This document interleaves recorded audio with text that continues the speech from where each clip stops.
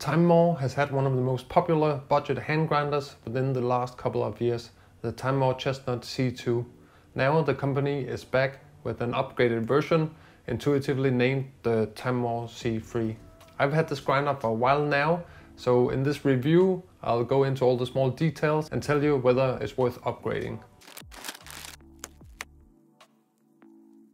Hello and welcome to the channel.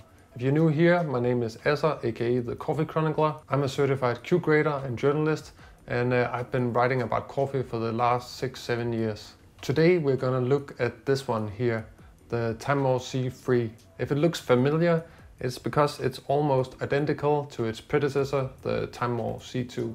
When Timemore released the C2 a few years back, it was a pretty revolutionary grinder, because up until then you couldn't really get any decent, affordable manual grinders. So what you had before was models from Porlex and Hario, typically with ceramic burrs and no real stabilizers and bearings to help making the grinding smoother. So when the C2 came out and it was priced at a similar level, it was a pretty cool product because it suddenly allowed a lot of people who previously couldn't afford a good hand grinder to get one and be able to make more delicious extractions. Okay, let's first talk about the design. Not much has really changed here. This pretty much looks like the Timemore C2, except I feel like maybe the color is just a little bit darker. It's more like a black, whereas the other one could be called very dark gray, but we're probably splitting hairs here. The Timemore C3 has an anatomically shaped handle that spins smoothly due to being mounted on ball bearings. On the inside, there's a set of 38mm steel burrs. We've seen this design on many hand grinders over the years, and it works perfectly fine, so there's no real reason to change it. The body's material is aluminum, while the hand crank and burrs are stainless steel. Weighing in just around a pound, 423 grams to be precise, this grinder is relatively lightweight compared to many competitors. This is partly achieved by using plastic stabilizers on the inside and cutting down on unnecessary fat. Being lightweight is a plus, but some people will probably see plastic internals and thinner aluminum as drawbacks. I'm not sure if the plastic is something you really need to worry about, besides for aesthetic reasons. The stabilizers seem well made and they're not exposed to excessive force during regular operation. The idea behind the surface is that it gives some additional grip. At the same time, the diameter and ergonomics of the C3 are pretty comfortable, so it's a pretty smooth experience to operate the grinder. So talking about the outside, there's not really a whole lot to say in this review. It's pretty much the same as the C2, but as the old saying goes, if it ain't broken, don't fix it. There is one little thing that is worth talking about, and that is that the adjustment dial indicator in here is now steel, whereas it was made of plastic before, and some people experienced that it would crack after extended use. The really big difference in the C3 lies in the new burr set that Timemore has produced. This burr uses what Timemore calls spike-to-cut technology, also shortened to S2C. The inner cone burr does look rather unusual, with vertical lines going up across the upper part of the burr. This design is inspired by the burr set used in Timemore's high-end grinder, the Timemore Chestnut X. However, even though there's some similarities, these burrs are definitely not the same. They are slightly smaller at 38mm versus 42mm, and the geometry is also quite different. When Timemore initially launched the spike-to-cut burrs, there was a little bit of hype surrounding them, but it seemed like it died down pretty quickly. So while the spike-to-cut burrs look interesting, it's not really clear that the technology makes much of a difference in real life. Back when I reviewed Timemore C2 a couple of years ago, I was rather impressed by the speed of the burrs. Actually, it was one of the fastest hand grinders I had tried.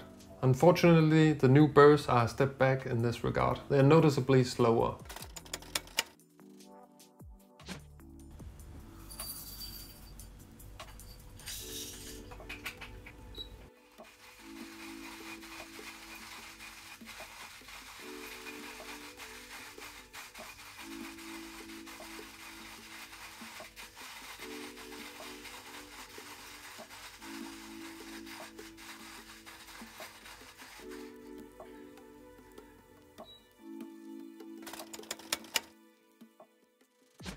So the new burrs are a bit slower, but that shouldn't matter much if they are also better, right?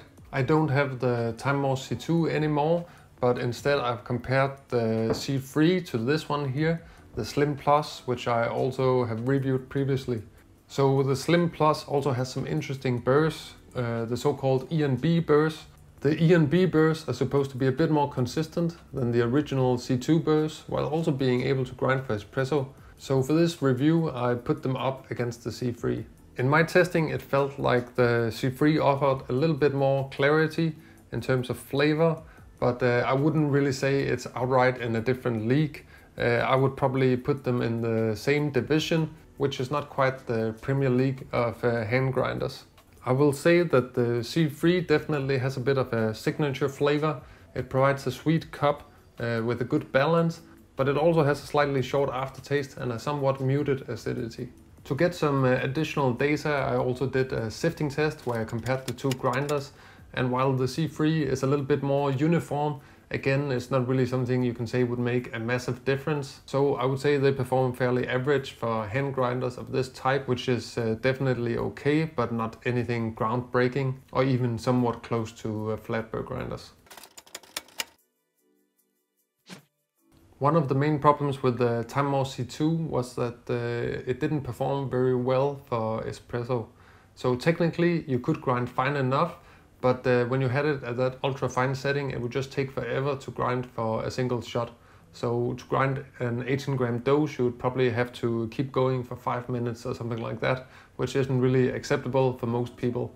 So one of the big promises of the C3 is that Timemore claims that it can actually grind for espresso. I find that to be true. In my testing it can grind fine enough, and it's also significantly faster than the C2. However, the challenges come when you're trying to really dial in the shot, because the adjustment wheel doesn't offer a lot of granularity. So I tried this one here on 7 clicks first, and the shot just completely choked. Then I tried it on 8 clicks, and I had a pretty good shot, slightly fast, but I would probably be able to dial it in better.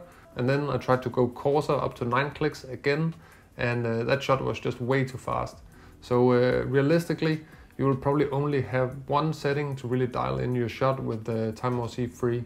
That being said, if you're willing to experiment a bit with dose, tamping pressure and so on, I'm pretty sure you will get a decent result out of it. Of course, all this is not ideal, but if you want to make espresso on a budget, there will be some compromises, and yeah, workflow and adjustment is probably one of them. I should also mention that the Timemore Slim Plus had a little bit of the same problem, but relatively quickly people started producing third-party accessories that you could add on to the dial indicator, and that would give you some more granularity, effectively working a little bit like the red clicks for the Comandante. So my guess is something similar will probably come out to the Timemore C3 reasonably soon. Okay, it's time for the verdict. I will say in many ways the Timemore C3 is the logical upgrade to the C2. It improves on some of these slightly annoying things with the C2. It's nice with the new metal indicator, and the new burr set is of course a welcome addition. It's nice to get a little bit better performance for espresso. On the other hand, I will also say, as far as I can tell now, the grinder is also a little bit more expensive, and it's significantly slower. So two of the things that were really cool about the C2 was that it was a super fast grinder and it was very affordable. I will say if the C3 is priced at exactly the same level as the C2, then it does make sense as an alternative. But if it's significantly more expensive, I'm not really sure I would go for this one here over the previous version. I should say currently I've seen some pretty good deals on AliExpress where they're almost the same price. So I'll put some links to that down below. But it seems if you're buying from an American vendor, then it's going to cost you a little bit more than the C2. At this price range, it's also worth considering Timemore's own Slim Plus. Arguably, it's a nicer construction, it feels a little bit more premium in the hand, and it still has that good speed and pretty good performance for espresso. So yeah, that's also worth to take into consideration. You also have the Q2 from Espresso, which is also in the same price range. It's a little bit smaller and it feels a bit more premium as well. If you're curious about these two grinders, then I'll put some reviews here, and then you can just click, and then I'll see you over in another video.